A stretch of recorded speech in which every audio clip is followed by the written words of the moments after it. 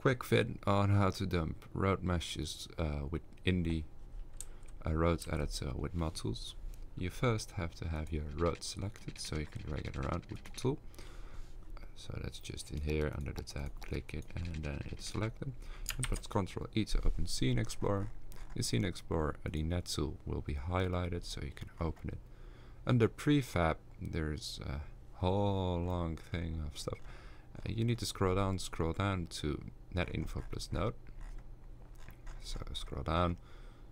It's called M nodes. Under M nodes is another M nodes. Open that, scroll down, and then here in M nodes, there is monorail segment LOD mesh, and the normal mesh is under M mesh monorail node mesh. Here for the preview. There you go.